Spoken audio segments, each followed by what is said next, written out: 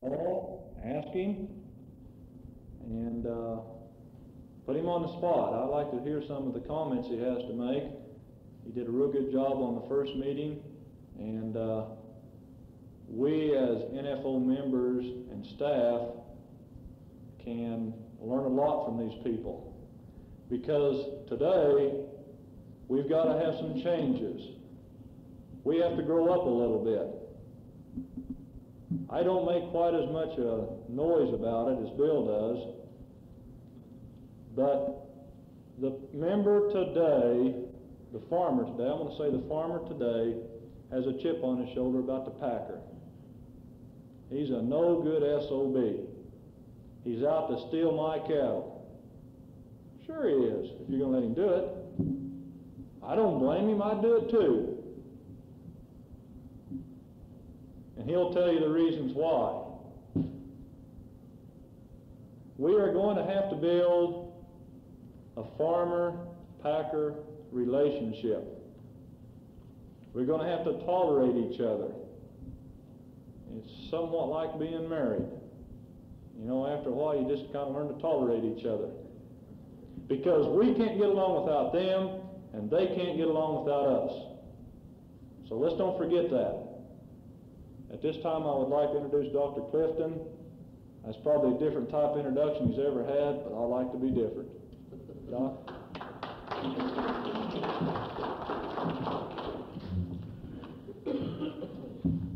Thank you. He's pretty kind. He didn't tell you that the previous crowd got me so excited I just picked up the table and threw it at him.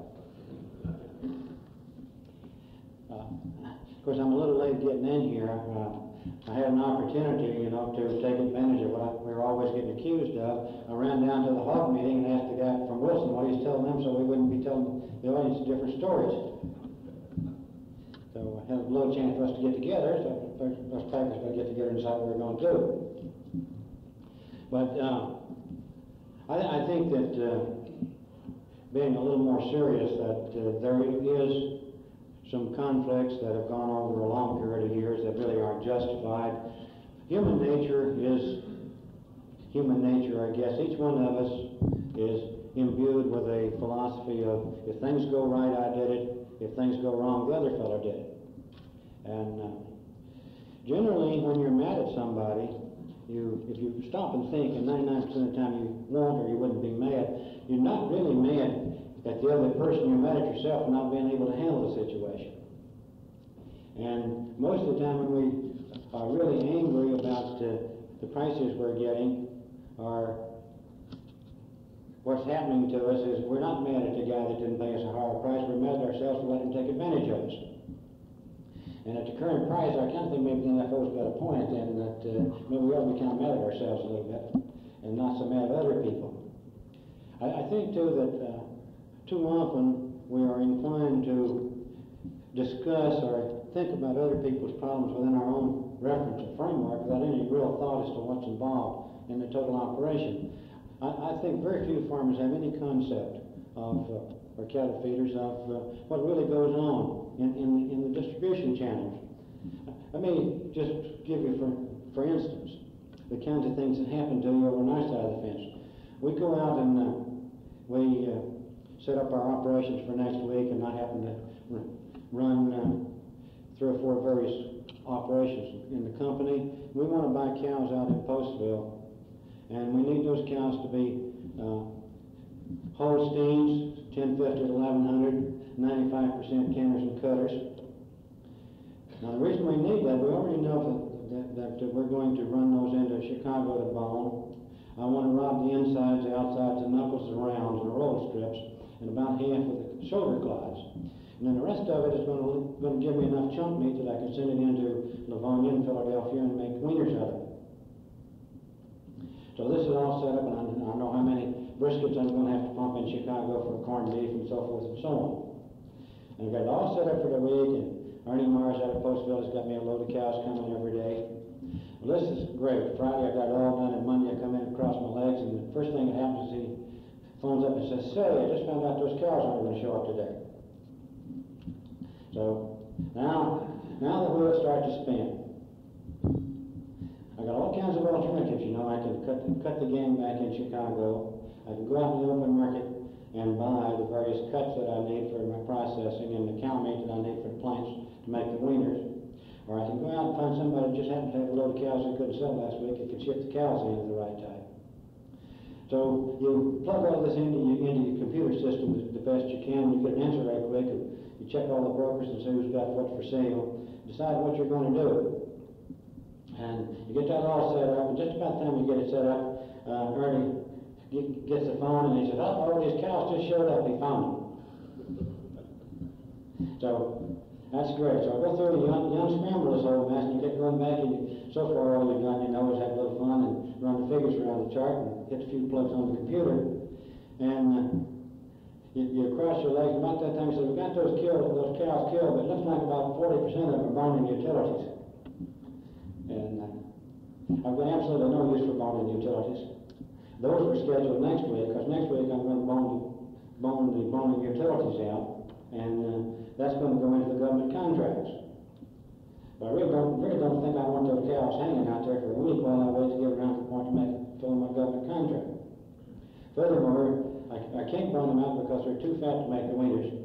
And you can't schedule the product through because that's the kind of a cut that comes out of the ribs and the loins that go into the steaks, and you've got to fabricate those. So then you start to figure out what you're going to do with those. And invariably, then you've got 4 or 5 in there that don't match anything. And so if you don't have a braking operation, something else to do with those, heaven help you what you do with those, because nobody wants them. And the farmer, you know, he sends in a bunch of cows and he gets one that's graded with a hard bone or something else, you know, and he figures he's really been had. But he got out of his problem easy. He got rid of it. We don't know what the hell to do with it. What you generally end up doing if you don't watch is it hangs there for about 2 weeks and you finally decide you have nothing else to do with it, so some guy takes it over the corner and bones it out. Then you tell your buyer, "Now don't buy any more of those." But that's kind of the kinds of problems that you get into. And I think the only reason I'm really telling this story is that there's a lot of money that's wasted in the system that we ought to be able to divide up between us by scheduling things in some sensible manner.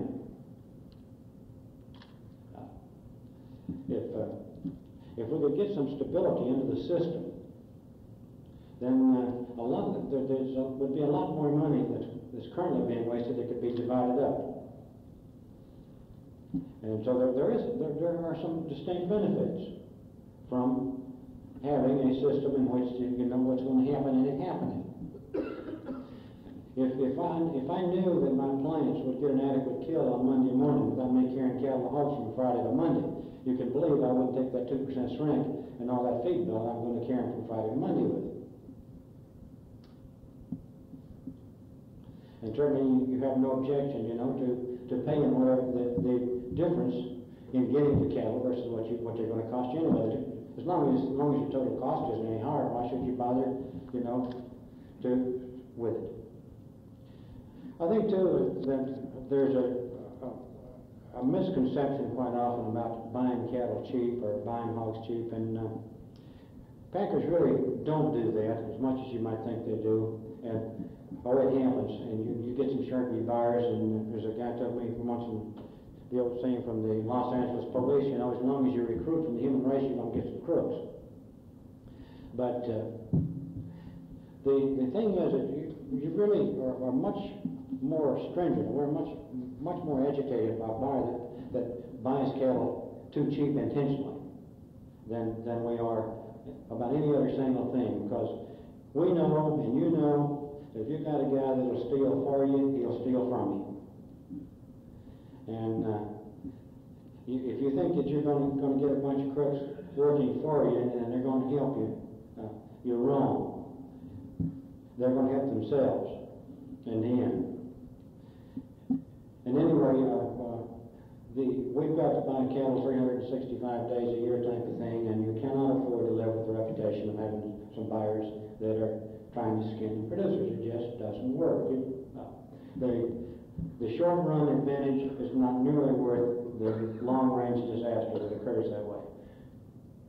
So if somebody it really tells you that a major company, you know, is trying to steal cattle. They're wrong. Now, let me say to you very, you know, as Mr. Staley said the other night, we really don't care what we pay for cattle in terms of the absolute price level is concerned. It doesn't make any difference to us. What we don't want to do, we can't afford to do, is pay more than my friend Wilson down in the next room is paying. And we often get paid less for certain types of cattle than they can. Because we've got certain outlets, like I was talking about the bone utility cows. I don't really get any use for them this week. And so I don't want to buy them. And from a public relations viewpoint, you don't tell anybody we don't want what you got. Because the next time he's going to have something you do want. And whether rightly or wrong, so you have a tendency to price him out of the frame of mind to sell it to you than you do tell him to take it someplace else. I think it's probably wrong, but I think this is what really happens. In any event, we've got to look at what it's worth to us and what it's going to cost us to process it and how we're going to handle it. And then we're going to back that up into a bid. That's what we're going to try to buy the cattle for. And we'll adjust that as much as we have to based on what our competitors have done to the same type of cattle. But each company's got a different framework and a different outlet for cattle. If you're basically just killing fed cattle, if you're going to get 6 to 7s, you're going to send them to chain stores. The 7 to 8s are going to go to the breaking plants. The 8 to 9s haven't knows what you're going to do with them, you know, really. And why the industry persists on feeding cattle that'll throw 8 to 900 pound carcasses, I don't know. I do know this. I know that anybody that did it didn't do a very good job of figuring what that last 200 pounds cost them. Because I've known some instances where guys fed cattle for an extra 60 days, got an extra 6 to 8 cents a pound on them from what he was bid and lost money.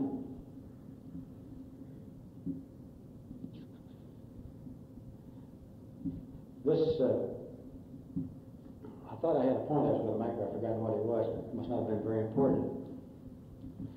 I think that the adjustments are very difficult. One of the questions that was raised this morning was relative to grade standards, which has been an enigma, I think, to both packers and producers alike.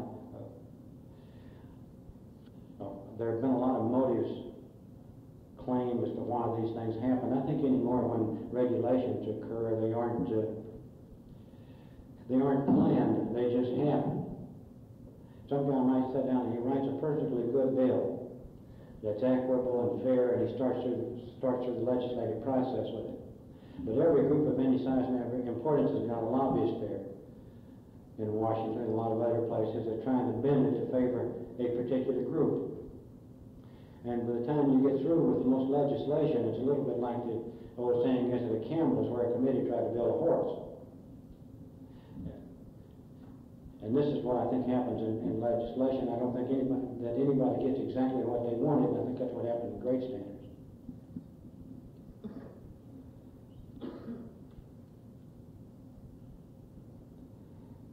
We have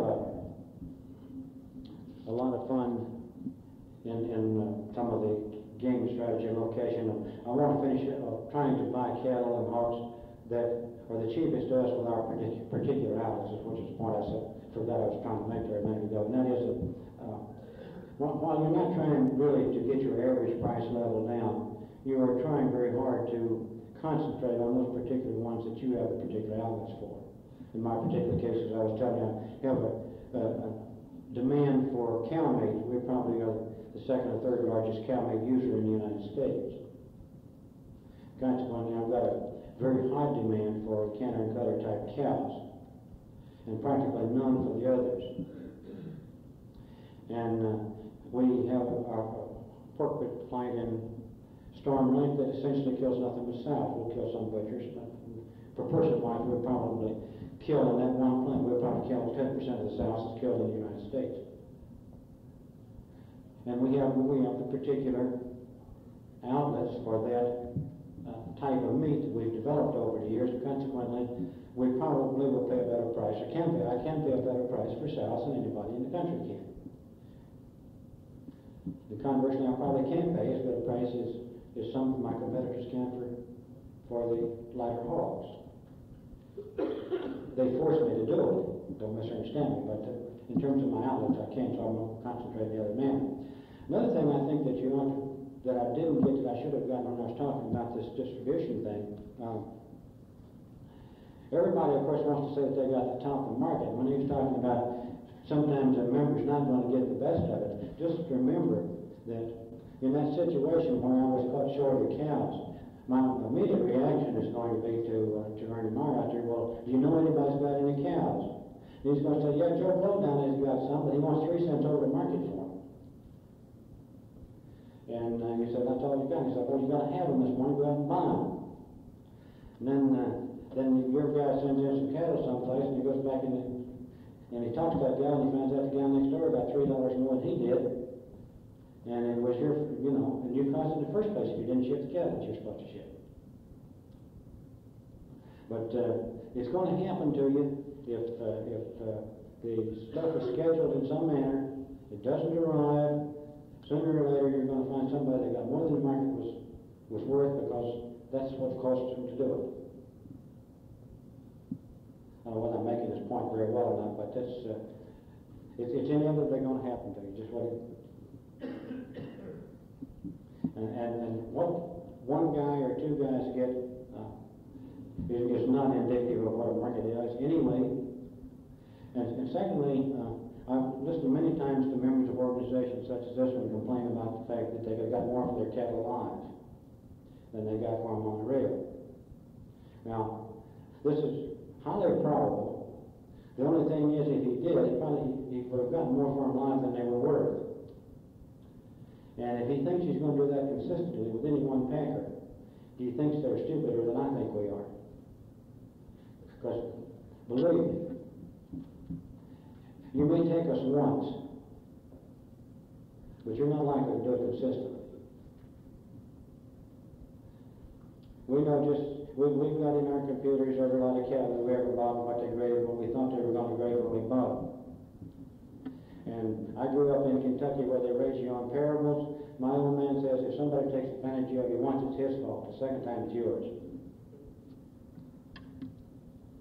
But anyway, in any event, rather than take too much of your time, it might be better just to break off and see what kind of questions you want and to answer, and ask them to me, and I'll answer them as honest and as fair as I can. Why is the canner cutter market so much higher in this area? You go into the California market, stuff, you've got boning utility, and your utility is your higher price cattle. I think I know the answer, but Good, tell me. Well, would it be on account of the import? No. Did we use for hamburgers then? I don't think so. Let me see if I can tell you what I think. And I've been in business for a long time off and on, and there were 2 things that always made me maddest. The first one was that I think it's because I don't want anybody to tell me what he thinks, I want to know what happened. And the second one is that we've never done it this way, which is not applicable right here. So I'm going to commit the first sin. I'm going to tell you what I think is happens. There is a tremendous difference in the value of cows. If I'm going to get, let's say, a 1050, 1150, or a 500 pound or 450 pound Holstein carcass out of the Midwest, I'm going to steal out of that carcass the rounds, the loins, the insides, the outsides, the knuckles, shoulder clods, and I'm still going to come up with chunk meat, big enough chunks that I can sell it as 90% lean, boneless cow meat. Now, if you go down in the Southwest and get some of those puddle jumpers, they'll throw 320, 330 pound carcass. There's no chunks there big enough, first, that you can steal them, do anything with them, and still have anything left. So you end up with, basically, you're going to end up with a 75, 85 beef trim if you take anything out of it. And the difference in the value of them is very dramatic. Now, when you get, because of the structure of the industry, at least the last time I was checking this out, you'll find that much of the prefabricating steak business, the Ponderosa, Bonanza type steak, which is a cow, a boning and breaking utility product, tenderized, most of those units are located on the West Coast. And you find yourself breaking cattle in the Midwest or even in the Northeast and shipping the loins and the ribs to the West Coast to get them fabricated for the steakhouses. doesn't particularly make sense from the economic viewpoint. It just happens to be what's done. We seem to out there now, we're getting more plants that are pricing cattle right in the grade and not pricing bones in the canner cutter now. It was like with Acme and a few of them out there, you were getting two prices. Lately it hasn't. And it's been one price, it's been on a weight break more than on a canner cutter or bone. Do you find a very large geographical difference in cow prices, I think, just due to the transportation and the strength?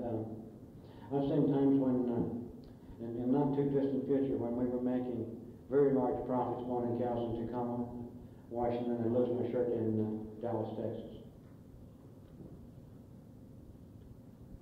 And obviously you can't afford to collect cows in northern Oregon and ship them to Dallas.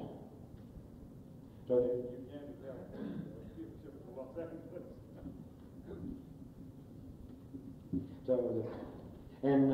a lot of them, a lot of places you don't have a marketing system designed to move the cattle, particularly cattle from a local area, which is one of the problems I think associated with agriculture has been the fact that you've got so many small independent producers that only know a local market.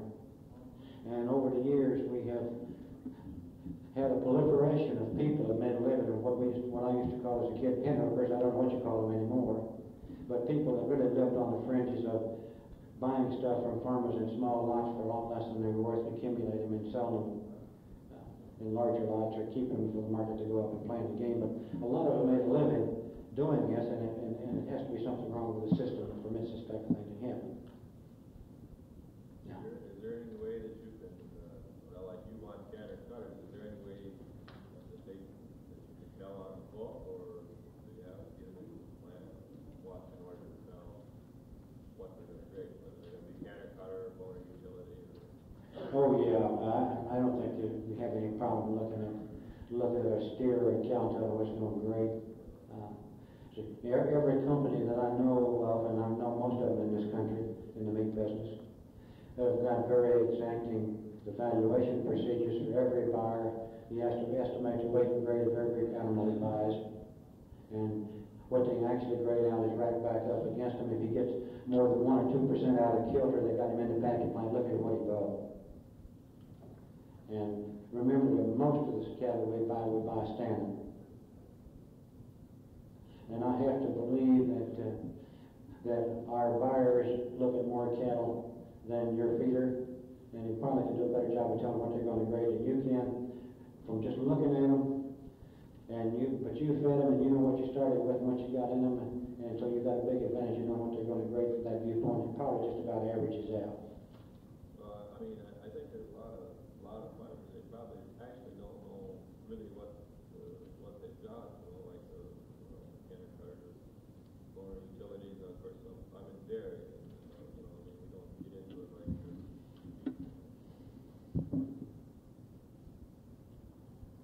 I'm certainly not in a position to estimate what the producer can tell you about his cattle. Most of the people that I know that feed cattle got a pretty good idea about what they got under the skin. A lot of the packing plants have their own feedlots so that they don't get caught short of that load of cattle like you just talked about a little bit ago.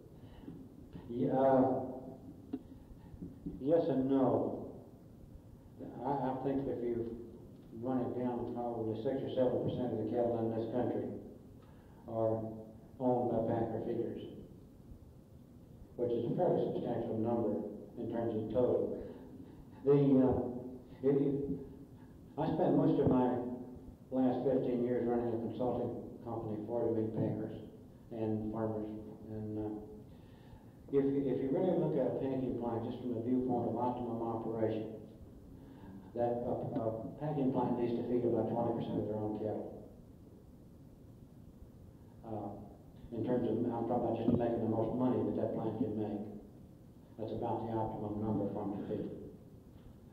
And basically what it lets you do is let you even out the supply when you have storm markets, or it happens to be one of those days that the holidays are coming, or the market, no cattle just happen to show up on the terminal for this reason or that reason today.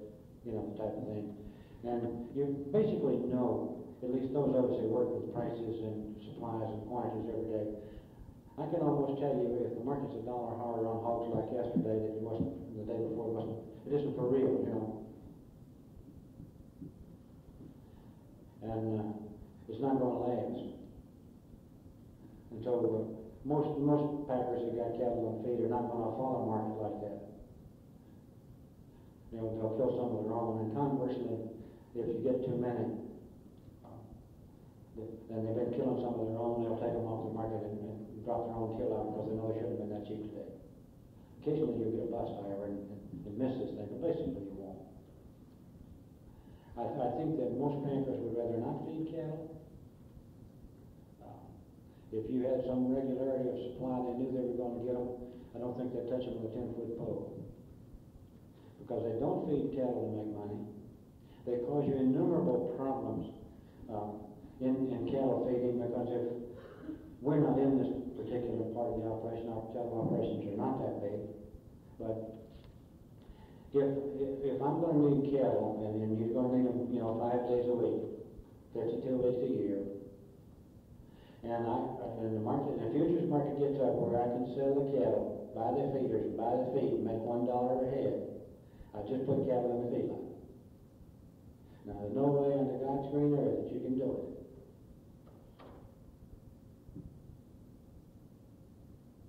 But this is done primarily to get the cattle to kill. You don't want to lose any money feeding cattle, obviously, but they're not really concerned with the profit motive. You add to that the tax angle of charging this year's feed bill against next year's cattle for the doctors and the lawyers, you've got a great deal of problems in the cattle feeding industry that you've had to live with. And I'm not making any blanket judgments as to what is right or wrong. This is a system under which we operate.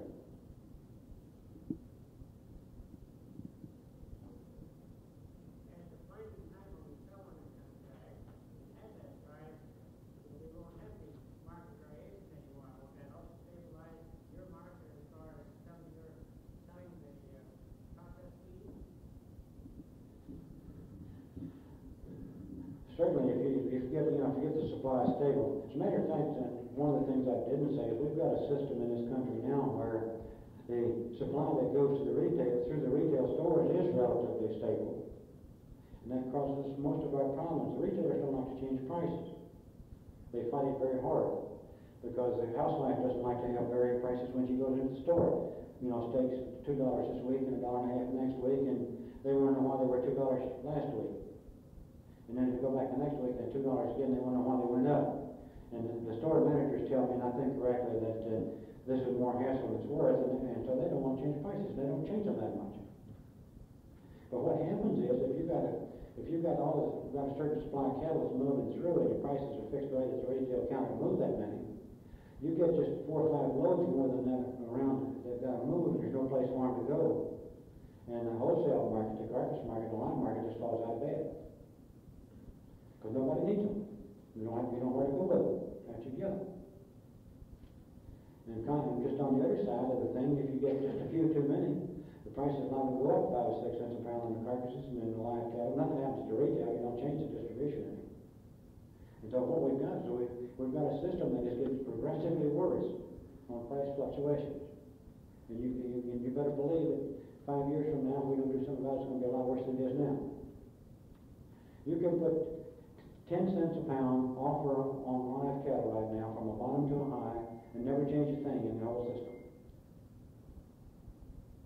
Because if it's priced where the retailer is making a margin of about 5 or 6 cents above normal, as he has been making for about 6 months now, you put that nickel on and he won't do anything. He's just back to normal profits.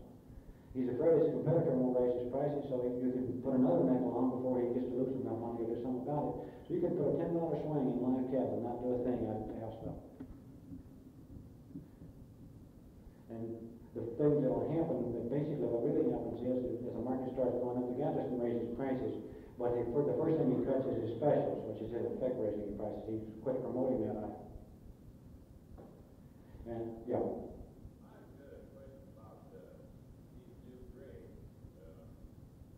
Have they really changed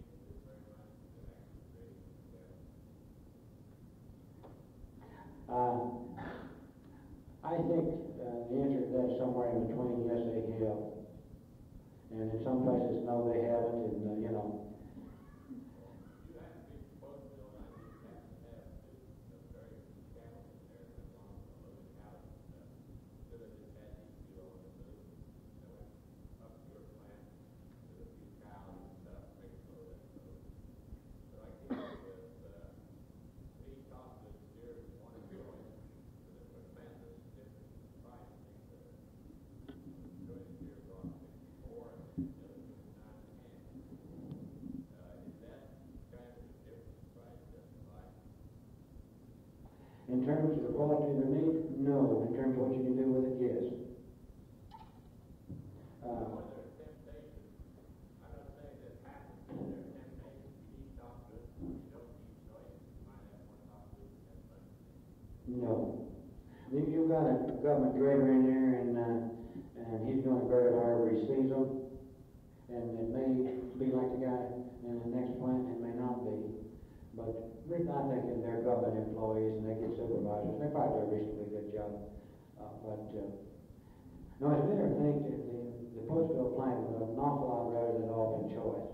So they don't have any place to go with the goods either. Well, that's one reason that there was a big variation, because they couldn't prove the goods and business choice. No, that's the reason, but it's not because that plant, that's a quoted market across the whole country. Same thing is true with, if you look at the market sheets, they paid you exactly what you would have gotten in any other plant in the country. I know well enough, I'm not enough cattleman to look at them. Because they have decided that, because these grades have changed, so they tell you you don't need to put that in. Well, I don't know, I'm in no position to tell you what happened on any particular line of cattle. But I do know that we spend an awful lot of time in the packing plants trying to get the grader to upgrade cattle. I've never known anybody in the industry yet to spend 2 minutes trying to get them downgraded.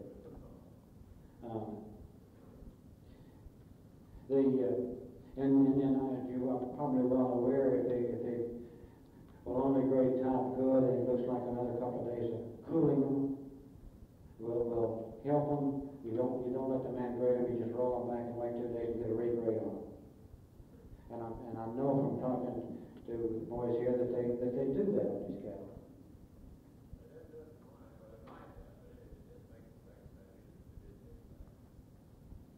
What about the Holstein cars?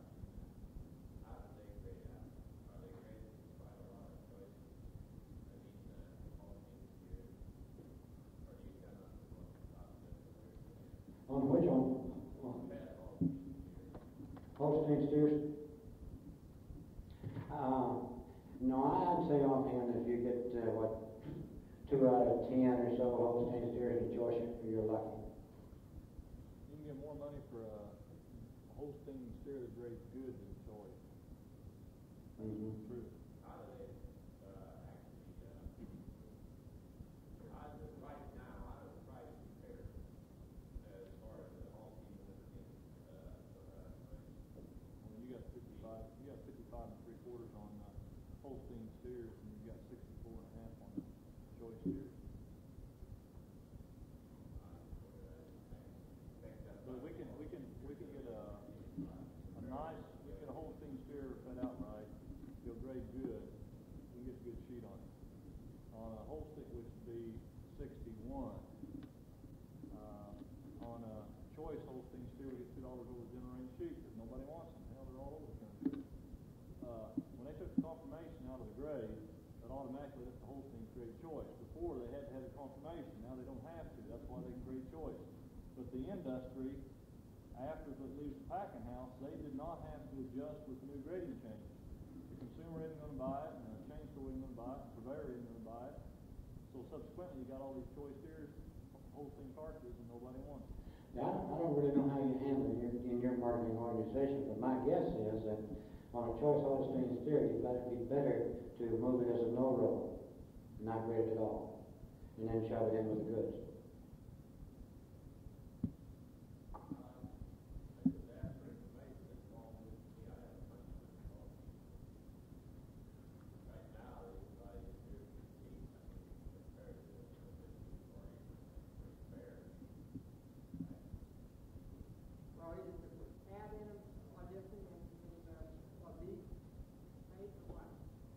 What's your question? Is the pack are different in the Holstein steers than the beef type steers? Is the fat different?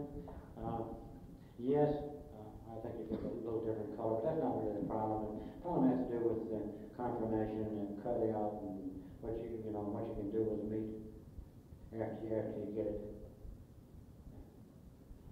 So the system, to some extent, circumvents the grade standards. The grade standards have done, I think, the industry a great disservice. Well, most people would disagree with me because it has prevented any marketing organization from getting a premium out of their product. Because the government came along and preempted it and said, this is choice and this is good. And all of a sudden, the choice market on a steer that's almost identical to a top good is worth 10 cents a pound more, or 8 cents a pound more, or 6 cents more. And the reason is because if I'm going to sell it to a chain store, and he's advertised for 10 years, I sell nothing but choice cattle. You're not going to move a good through there. That works the other way too. If you get somebody like Solari, someone can have a house roll and stuff, the choice won't do them any more good than their house roll or a good. We find out there that on a house roll, if you have a 2 cent spread, you have a 1 cent drop off the choice, and your roll is that great. So that too is better not grading at all. Mm-hmm.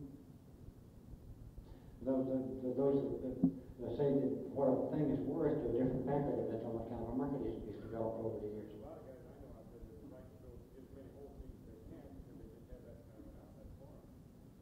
So in other words, this small deal is what happens if my cattle is on back. I got that problem every packing, doing this high grade, Whitehall, Armor, Venture, Iowa, Raskin. Nobody can sell it. Everybody's got an excess on choice Holstein steers. No, the problem is the NFO members don't trust the NFO enough to market their production for them. I would just as soon not even have any agreement on those type of cattle and let the packers sell them and give us what they sell them for. But the members don't trust the organization enough, so we have to write an agreement, this, and this. And we have to do it over a period of time to cover everything. So this week, somebody likes Holstein steers. Next week, nobody wants any. And we're trying to write agreements to cover us over a period of time. Now, if the members would trust the negotiators and the plant reps enough to just leave that blank and go back to the shipping manifest, and if they can sell them for 60 cents, fine.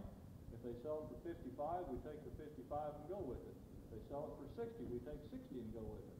But the members won't go along with that. So we set up a formula, and we live with the formula. That's the problem that you got today. You got a formula with their proposal. Sure. I didn't know. We used it. I shipped quite a few cattle rented over on Green Bay in there at that time. Right now, I don't want to keep about it because I have year to keep it up so that I don't want to let the cow. They weren't Hogs. They were real good cattle. I really just like something different. I'm not complaining. I just wanted to find out what The last 155 steers I fed out were all Herefords, and where I come from, we feed them good. I mean, we feed them almost over to finishing. They weighed a little over 1,200 pounds, and out of 155, I had 33 choice. And I was plant repping at the time in the plant they went to, and I like to rep my plants too. They just didn't have the marbling. It just wasn't there. And that's something that we have to accept. I would have sworn they would all gone choice. Of course, I'm prejudiced. Yeah. Sure. They didn't when you hung them. Rick, you know that game they called in September there on Larry there.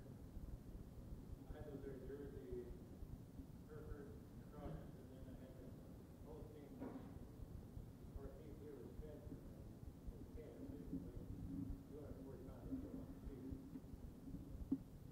And I put them in a year ago, this time on Peter, and they gave me 100% choice on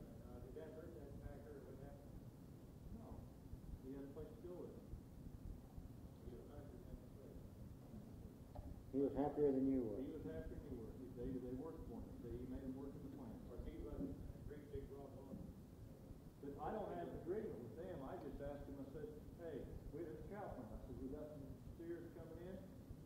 Will you use them and make them work for us? Yeah, I can use them. So they didn't hurt you. No, didn't hurt him at all. Yeah. We go for the grass fat cow. We raised one grass fat cow. There is in the market for them, so why raise them? I'd like to tell you, I really don't think there is such a thing. Our high Eagles are guys in the States are pushing for more grass than cow. Well, let me just suggest to you that you look at what it costs you to put a pound on, say, using alfalfa, it's the price of alfalfa hay, and it does pound putting on with corn right now. So it's strictly a matter of economics. We got a lot of pastures out there. They're pushing for more grass. Well, it may be right. I wouldn't say so. That they're not right. My experience, I used to be with the Iowa State University and the extension staff, and I'd say about 50% of the time they're right. And they might be right in this case. My general inclination is that the grass-fed cattle is not for this world. First place, the only thing you can do with a grass-fed steer is the same thing you do with a cow. Is you're going to take the bone out of it and grind it.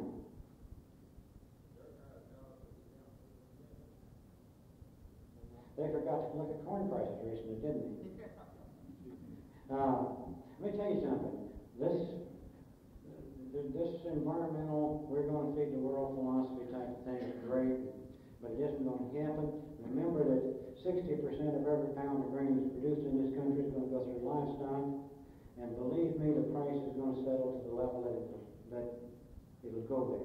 We're not going to export it. We're not going to eat it. The rest of the world's not going to eat it. Livestock are going to eat it. Now, if you want to grass feed all the cattle, great. But if we grass feed most of the cattle in this country, you're going to see corn go under $1 a bushel.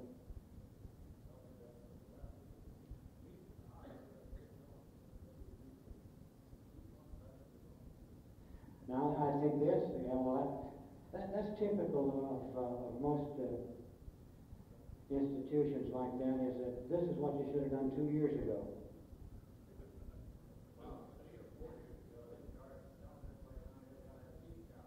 Now, see, back when, that's just before the time you start to liquidate the herds. And I get caught in the same thing, you know. I know what I ought to have done, for example. It's now 1976, almost 77, and in 1974 I ought to start killing veal.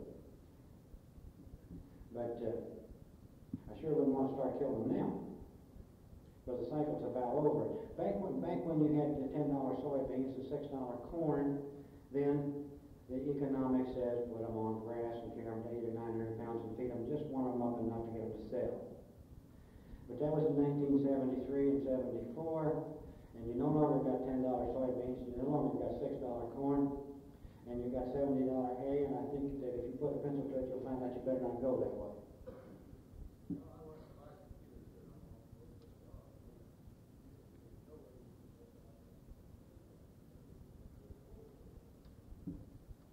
Well, maybe they're right. You ever have any cattle turned off, say, some little antibodies, and we're raising boys?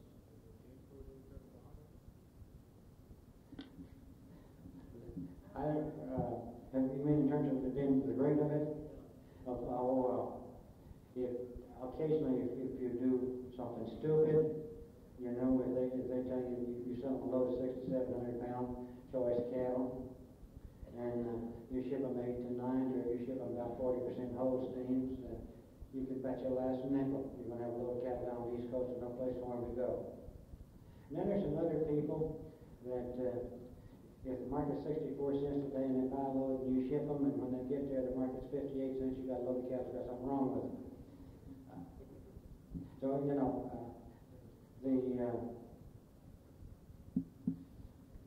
the number of people that will do things are fairly constant in all professions, and you learn in due course of time, you know where to ship and where not to ship. They used to ship a lot of potatoes before the market was so high price the market was on. They always keep them over. They wouldn't grade when you got them, you know, that's another reason why sometimes it pays to have a marketing organization that's big enough to take those kinds of things on and make them stick.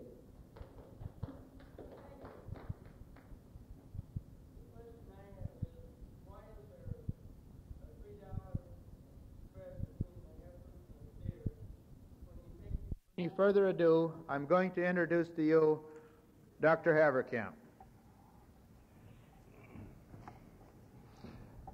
Thank you very much, Al. Appreciate it. Appreciate the opportunity to be here. And did we find that it helped any if these lights in front were off? Because I'm going to rely rather heavily while Cecil is going to maybe turn off one bank here on some slides which will provide some basic trends in the hog and pork business as we see it from a pork processing vantage point from where I sit. You know, after all, both processors and producers and processors have millions of dollars invested in this business, and we have ample opportunity and reason to work closely together, joint action programs to develop a more healthy, growing, and profitable industry. I know that phrase probably is sort of a cliche, but when it is crucial, and it's that cruciality, as I see it, starts with the consumer, and that's the reason why these slides start with the consumer, because as I view it from beginning to end, she is so terribly critical to our welfare. Without her willingness to buy pork products, think about this for just a moment, without her willingness to buy them, there would simply be no pork industry. And we just can never forget it. And one of our jobs, as we see it as a processor, is try to develop new and better products and improve them so that we are helping that consumer to put more money on the line, because the more she is willing to spend, basically, for pork, why the more money is going to be available for all segments right down to the line, including the producer. Shall we try that one? There we are. In this first slide, consumer expenditures. Think of it as the amount that the consumer spends per person, per each of these years that are shown here. And in the interest of looking at pork, for instance, in 1975, that's $68 per person.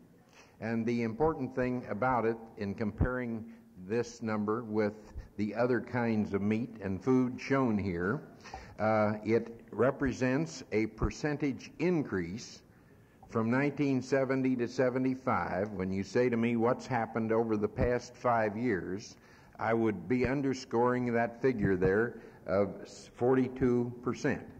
Now, going across on that same bottom line, you'll notice with me that that 42 is not quite as large an increase as we had in the case of beef and chicken, and that disturbs me just a little, not a big difference there, but it bothers me quite a bit that when I look over at all food, 57% increase, and I think, by golly, with a great product such as we have in the form of pork, and when I think of all foods in the store, I think that pork ought to be showing as fully as much of an increase over time, growing as rapidly as all food. But that has not been the case, and so this is, I'm going to spend now, go through a couple of slides, giving you some illustrations of how we think that demand can be stimulated and improved further. And this is an example taken from the ham. This is industry, federally inspected smoked ham production. And it shows that that old-fashioned bone-in regular ham, production of it has, as of 1974, you see, was 865 million pounds. These are all in millions of pounds. It was 539 for the first 43 weeks of this year. But that's not the important thing. The important thing is that when I take this data on boneless ham production, you know, put up in a nice, ready-to-eat, convenient, attractive package, we then see over in this extreme right column, that over the past 3 years, that percentage has gone up from 29% to 40%. In other words, it's an illustration of how when you can improve the product, consumers are going to put out more money for it. Oh, what causes something like this? Changes in lifestyle have things to do with it. I'm sure that the fact that today we have, such things as 44% of the married women in this country are in the labor force. 10 years ago, that was only 30%. Well, this cannot help but bring about certain changes in lifestyle, in habit, in meal preparation and the like. And so we are looking for things that fit in with that trend. Let's take a look at another example. Away from home eating. When you go down and spend money at McDonald's or at KFC, why, that money, in effect, the way the government puts it together, you see, is going to put it in this away from home category. You're spending dollars away from home. Whereas if you go in the grocery store, why, that becomes food for use at home. The important thing there, do you see the trend over in the right-hand corner, right-hand side rather?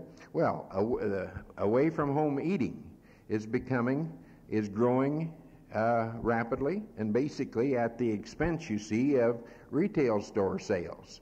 So this is significant to us because up until this point, the pork industry has not had a big share of what we call the HR&I business, the hotel, restaurant, and institutional business.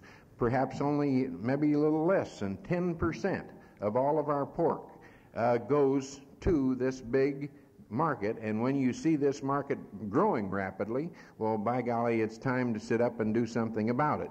And we're working on that. Sure, we're not going to throw chicken out of KFC, but just a year ago we did get a long way on a large-scale experiment whereby KFC was going to and did try to add pork spare ribs as an addition to their menu, and I still think that is going that'll be a going thing someday. So these fast food chains do not stick to just one item alone, and if we can't go in and establish pork houses, okay, we'll go in and do the next best thing.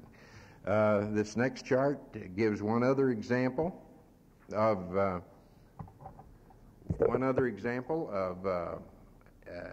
demand growth. Only in this case, it's not domestic; it's export. In the case of export, again, the last 3 years, it looks as though we are going to basically double those exports. I know it's from a very low base, but nevertheless, it represents growth, and it's going to grow more. We have here 196 million pounds in 1974, move up to 415 million by 1976, and much of that, interestingly enough, much of that growth is to one country.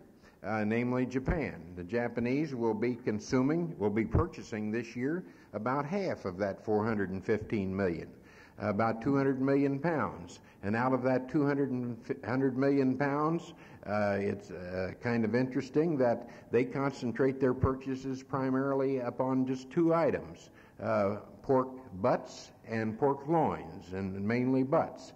So in total, the Japanese only buy about maybe 2 or 3% now of our pork supply, but they're buying about 10% of our pork butt supply. In other words, we produce in this country that one cut about 1 billion pounds a year, and the Japanese are buying 100 million or 10% of them.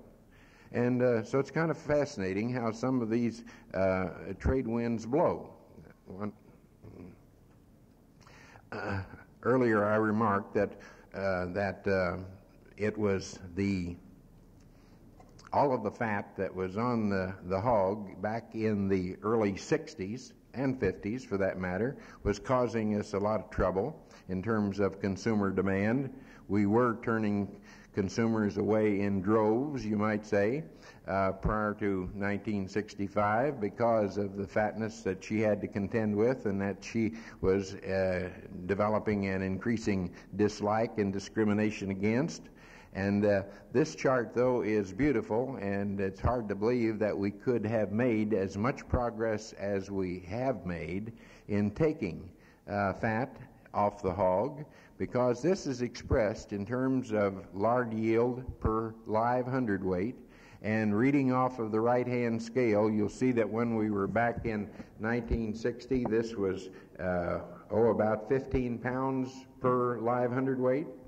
Now that figure is down last year to no more than 6 pounds. That's really fantastic when you think of a hog that doesn't change very much, but it has changed. It's changed drastically. And that leads us into what has also happened as far as the pork in that hog is concerned. The lard isn't there; it's taken out, and that very naturally follows that the pork cuts are getting bigger, and they have gotten bigger. And these happen to be Wilson records, because you can't find any industry figures of this kind that anybody has published or wants to publish. But according to our records, over this period of time, these cuts have gotten that much heavier. All from the same weight of hog, 230-pound hog. That is a rather dramatic story to me also. Want to try the next one, Cecil?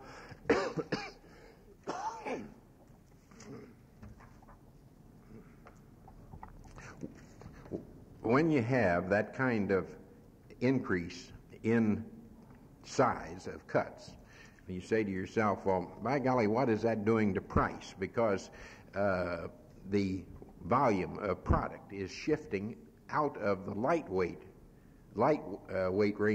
ranges and into the heavier ones. So if everything else was holding still, so to speak, well, you would expect the price differentials to widen. There would be more of a discount on, like, 20 to 26 hams would sell at greater discounts under the 14 to 17s. Likewise with the loins, 17 to 20s would sell at bigger discounts. But interestingly enough, that has not happened, mainly because I think the processor has done a much better job in recent years in merchandising and in converting those heavyweight cuts into convenient size cuts of one kind or another, so that the demand in effect for them has increased relative to the demand for the lighter cuts, and that's the reason why the differentials have held quite as well as they have. They haven't given ground at all. And if you translate that, if you say, okay, does that come through to the live side, I would contend that it absolutely does. Here, when we compare a lightweight hog, 200 to 220, with one that weighs 240 to 270, in today, or last year rather, with 10 years earlier, why, it shows that the price spread has actually become a little narrower in 1975 as compared with 66. And so that does prove the point that it's holding, even though we're getting a heavier hog. Shifting gears now to the whole question of fluctuation that we have in this industry and supplies. How much do they vary? Well, there are two kinds of fluctuation that I think of. I think of one as seasonal and the other as cyclical. Here, this one shows seasonal variation in hog slaughter, and the quickest way perhaps to read this and whether we're making any progress, well, you can see from the chart itself that federal inspected hog slaughter was, well, let's take the table, was back in the World War II days, we were killing an average of 94,000 head per day in the month of August, which was the low month of the year. By the high month of the year, which the peak month, December, we were killing 182,000. In other words, back in those days, we were slaughtering twice as many hogs in the peak month as we were in the low month.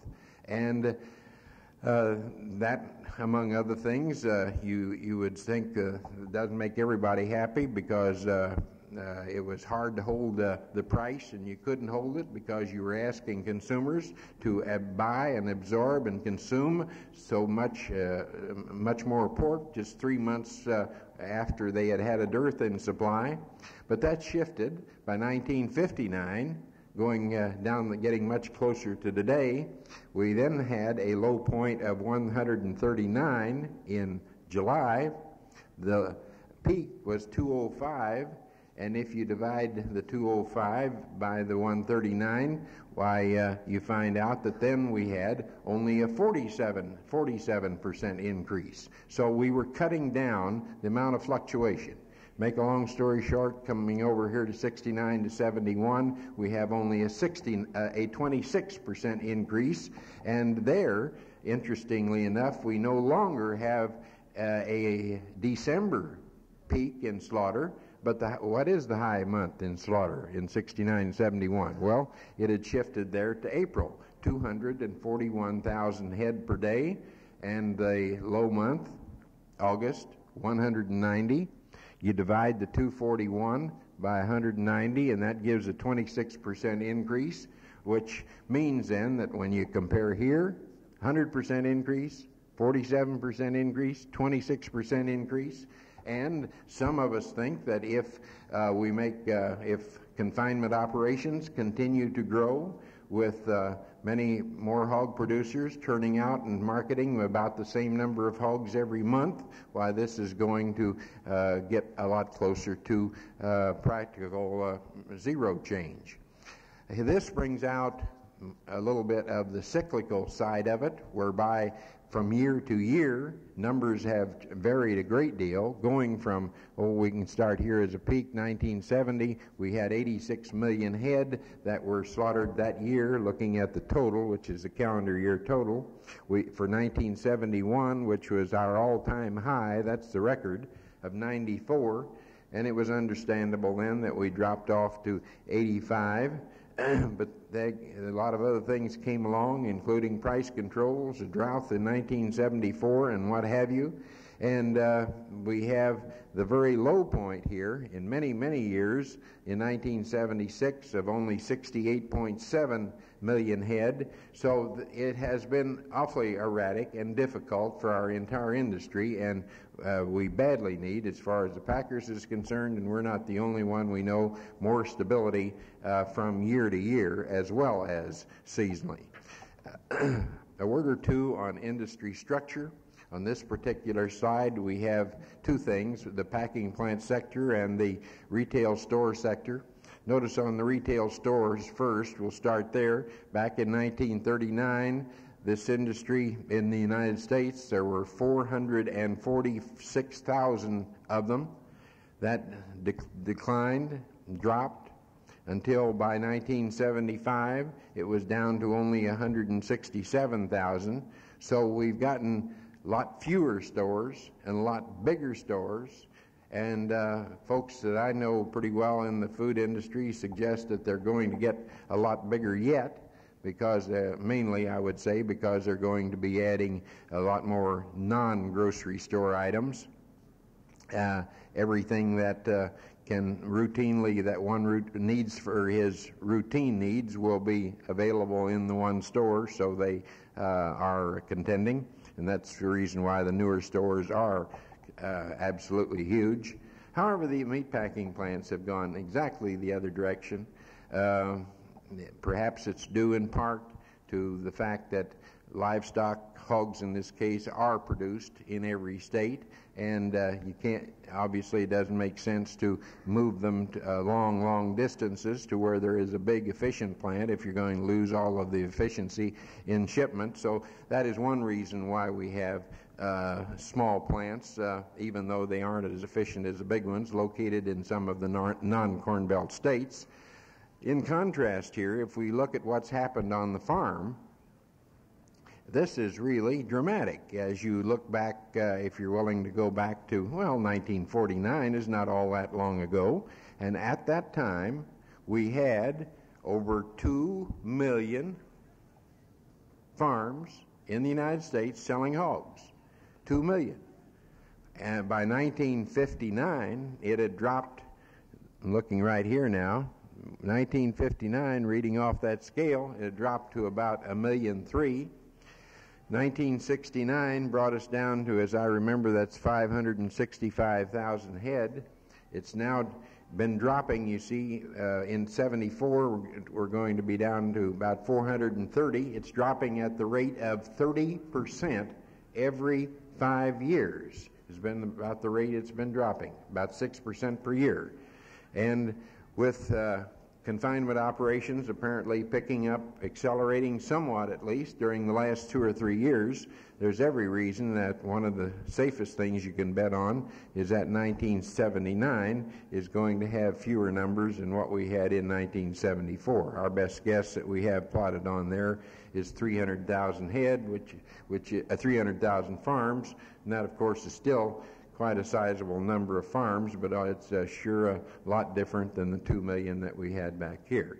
Well, Cecil, Al isn't here at the moment. May I just say that I have appreciated very much this opportunity to be here, and I certainly look forward to working with you and all of your good people for many years in the future. Thank you.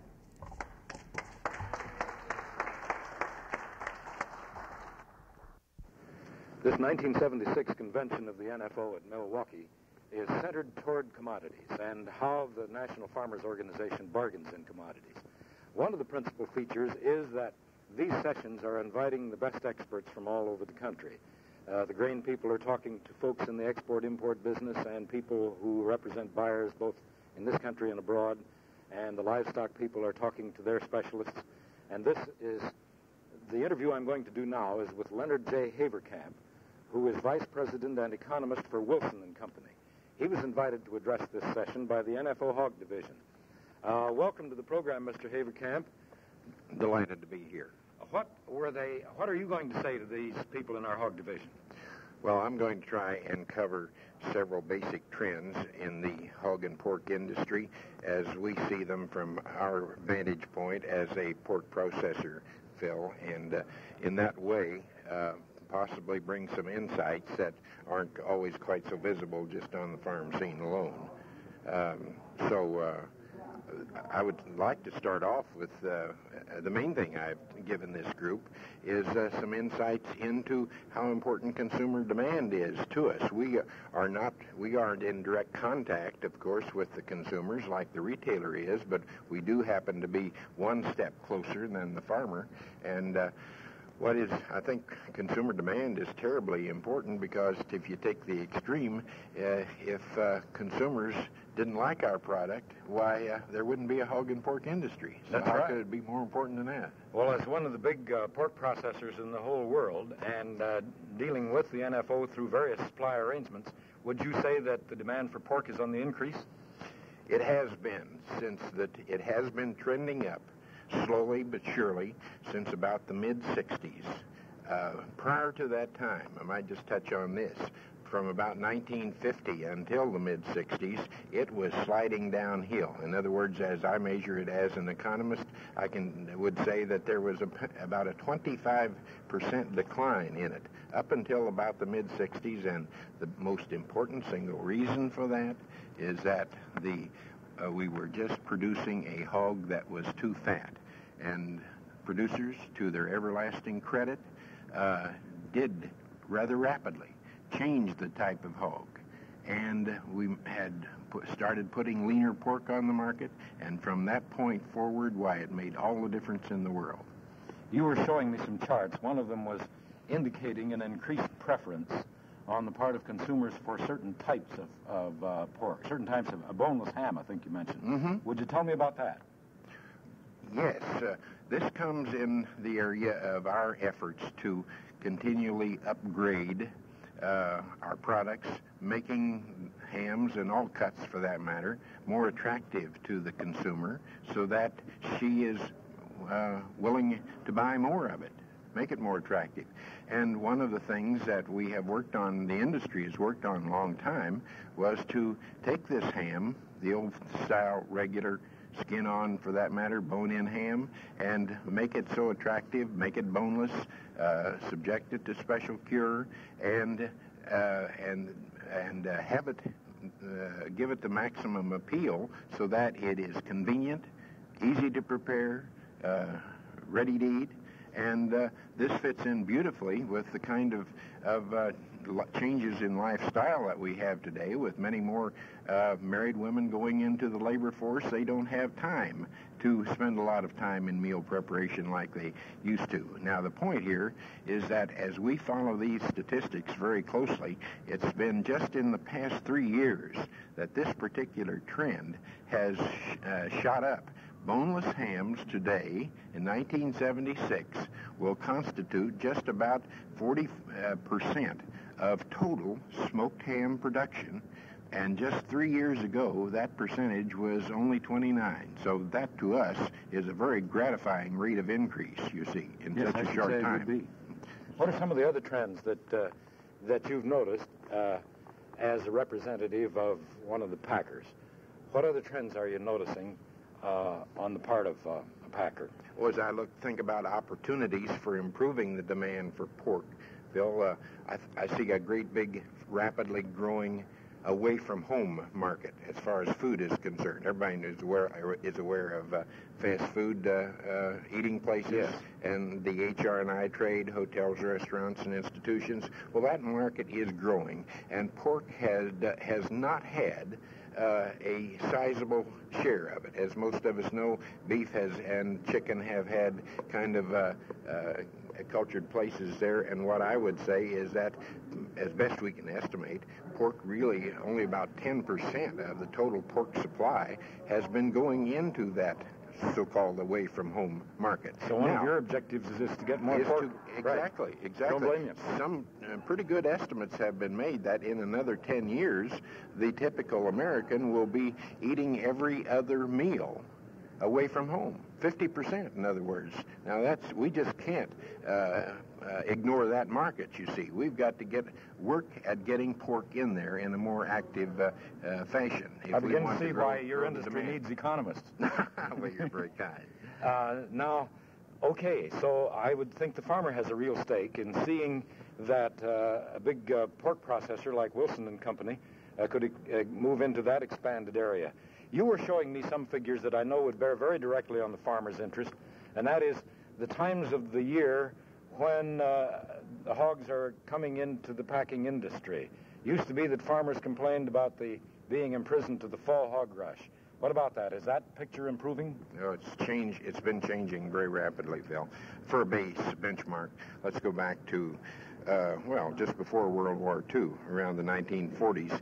Would you believe that at that time, in December was the peak slaughter month, and the industry was slaughtering just double, twice as many as it was slaughtering in the low month, which was August. So between August and December, we were asking consumers, you see, keeping consumers in mind, we were asking them to almost double their pork consumption. Well, this is creating quite a wrench, you see, on all segments of the industry when we have that degree of instability. Well, 10 years later, 1959 to 61, the high month of slaughter was still December, and the low month was July, but by that time, the peak month was only 50% larger than the low month, or compared with earlier I said, you see, it was 100% larger. Now, coming closer, by 1969, 70, and 71, the last 3-year period here, why, the peak month had switched, believe it or not, to the month of April. December was no longer the peak month. We had been shaving it down all the time. August is still the low month, but the difference to go from August to April, the high month, was then only a 26% increase. So, from a doubling, 100% increase 20 years ago, we're now down to only a 26% increase. And I contend that that's a lot of progress in bringing about more seasonal stability. Yes, right. And this also, this gives an advantage to you folks in supplying the consumer or supplying the retailers and wholesalers, and that also, I should think, would bring a stability factor into the pricing of hogs for the hog producer out there. True, true. You might tie in one other factor from the farmer's standpoint, and that we see is with us, and is really not so new, but confinement operations, large, more specialized hog operations, appear to be coming in rather rapidly over the past 3 or 4 years. Yeah, we hear that. And with respect, just think for a moment that with respect to that seasonal factor, I am pretty sure that those chaps are going to be marketing, scheduling, you see, throughout their confinement operations. They'll be on a system whereby they'll be marketing about the same number almost every month of the year. And I would suggest that maybe if we go down the road another 10 years, we're going to find that line awfully flat as far as seasonality of slaughter. In other words, we might be slaughtering someday almost the same number every month if we go, depending on how far we go on confinement operations and how fast. But that seems reasonable to me, doesn't you? It certainly does. The reason I'm talking to Mr. Haverkamp on this interview is because he's an example of the first-line specialists who are appearing here to talk to these commodity people. And you can see that he's giving very useful, down-to-earth, nuts-and-bolts information to these people of the National Farmers Organization who are talking about commodity bargaining. Do you regard this as an opportunity for your firm to talk to producers? Oh, I certainly do. We're delighted to have this opportunity to visit here at the NFO annual convention. It's my first opportunity to visit here, and I have been frankly amazed at the tremendous crowd. When you talk like last night, I attended Mr. Staley's talk, and as I understand it, 8,000 people were in that building. I think that's just tremendous. Very seldom have I had an opportunity like that. Yes, I've worked for the NFO for years, and it never ceases to amaze me. Part of the reason is that these delegations come direct from counties, and it rivals in size the national political conventions. Sure does, sure does. Mm-hmm. I've been talking with Mr. Leonard Haverkamp, who is vice president and economist for Wilson & Company, one of the largest packers and one of the biggest pork producers, processors in the whole world. He's appearing here as one of the guest specialists talking to these commodity sessions at the NFO National Convention for 1976 in Milwaukee. Phil Allen for NFO News. And that for today is something to think about.